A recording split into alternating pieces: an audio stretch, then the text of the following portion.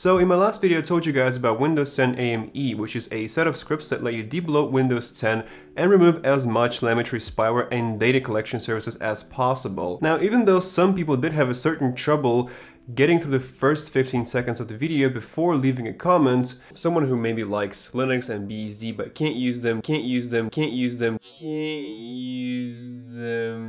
most of you guys seem to enjoy it, and that's great. But let's get back to the topic of this video. I mean, you've seen the title, you know what it's going to be about, and I want to apologize for some misinformation that I put in my previous video about AME. If you watch it, you probably remember me mentioning that DirectX 12 games don't work at all on Windows 10 AME. A lot of people expressed valid concerns about that in the comments, and I mean, installing Windows for games and not being able to play those games is kind of stupid. So I decided to test some DirectX 12 games myself on Windows 10 AME, and spoiler alert, I was wrong. Despite the official AME documentation saying that DirectX 12 games don't work at all on this version of Windows, all the games that I tested today ran just fine with no issues at all. But the question that I want to answer today is, do these games run as well on Windows 10 AME as they do on vanilla Windows, since DirectX 12 is tied very closely with Windows Update, and what if AME users are missing on some critical runtime updates that make games perform better? So in order to answer those questions, I'm going to test those games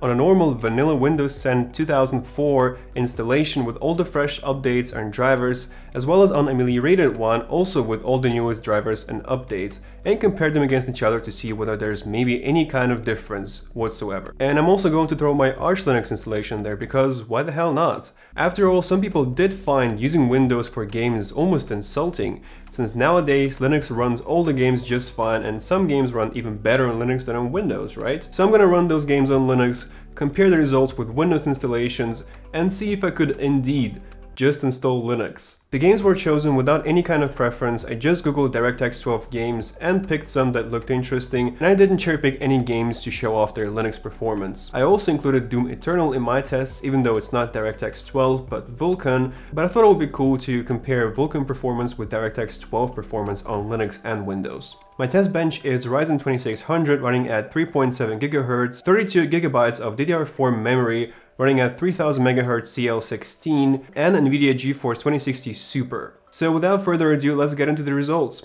The first game that I tested was Resident Evil 3, which is my personal favorite. RE engine is very well optimized, and this game showed some of the highest numbers across all three setups. The difference between stock Windows 10 and the AME version is negligible, with 155 FPS on average on AME and 151 FPS for stock Windows. Spoiler alert, this will pretty much be the case for all of the games, but I still wanted to test whether Windows 10 AME is missing on some important DX12 runtimes, so there you go. It isn't. On Linux, we see pretty respectable performance as well, with 143 FPS on average and 92 FPS for 1% figures. It is definitely lower than Windows, and we do lose about 10 to 12 FPS, but that's totally expected, and the game is still perfectly playable. The next game on our list is Metro Exodus. Metro Exodus actually does have a built-in benchmarking tool, but for some reason I couldn't run it on Linux. The game itself ran just fine, scoring just a little bit lower than Windows, with 103 FPS on average and 70 FPS for 1%. Doom Eternal ran very well on all three setups with ultra settings, as you can see, with 183 FPS on average and 138 FPS for 1% on stock Windows 10, as well as 178 FPS on average and 137 FPS for 1% on AME. On Linux we'll also see some good performance with 161 FPS on average and 128 FPS for 1%. Doom games are very well optimized, and I'm still very surprised by just how well they run on all platforms. Grid was actually specified as DX12 only in this list of DirectX 12 games from this website, so I wanted to test it because if it wouldn't launch, it would be immediately clear that the AME doesn't support DX12 games. But as we already saw, it does support them just fine, so there's that. We got 84 FPS on average and 66 FPS for 1%, and on stock Windows we see 83 FPS average and 61 FPS for 1%. On Linux, once again, we see very solid performance with 76 FPS on average and 51 FPS for 1%. Grid is pretty much the only game that dips below 60 FPS on Linux, but it could also be that I didn't wait enough for DXVK shaders to compile, because they do take some time on the first run, and while they're doing that, the game will be a little bit stuttery. That being said, I didn't notice any visible stutter in the game itself, and it ran very smooth. And the last game on the list is Control, and it's actually a very cool game with its own creepy and weird ambience. Seriously guys, you should be thankful that I'm not a bread tuber, because otherwise I would make a 3-hour long video just fanboying over this game. Performance wise, we see high 70s on average and around 66 FPS for 1% figures on Windows installations, as well as 75% average, 56 FPS 1% figures on Linux. Once again, very impressive performance on Linux with only a few FPS lost. I did, however, see a little bit more stutter that I would like, and that's kind of a shame. You can actually see in the video that the game stutters quite a lot. So to answer the initial question of this video, is it true that DirectX 12 games don't run on Windows 10 AME? No, obviously that's not true.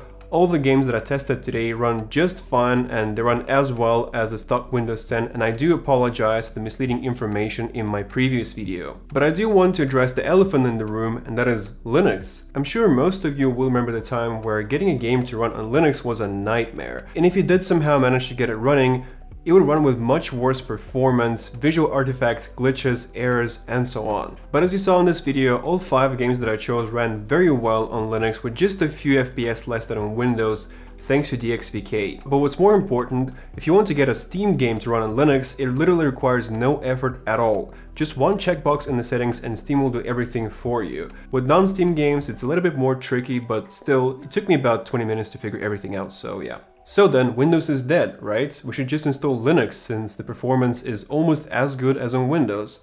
Well, not quite. Even though the performance difference that we saw on this hardware was pretty much negligible, if you're playing on Intel GPU or dedicated graphics that is pretty old, 5 to 15 FPS might be the difference between playable and PowerPoint slideshow.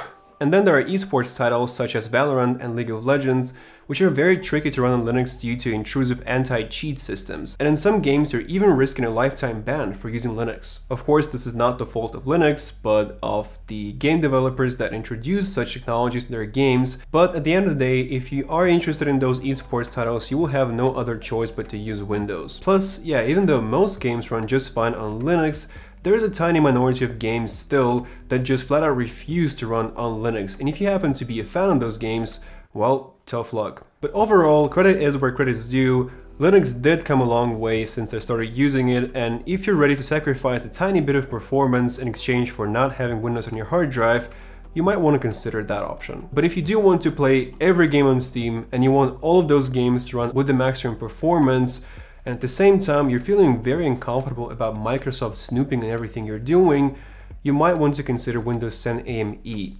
So that's gonna be it for this video, and as usual I do want to thank my patrons, Devin Merrill, Ray Piria, Mitchell Valentino, and everyone else who supports this channel. Thank you guys for watching, and I'll see you in the next one. Goodbye.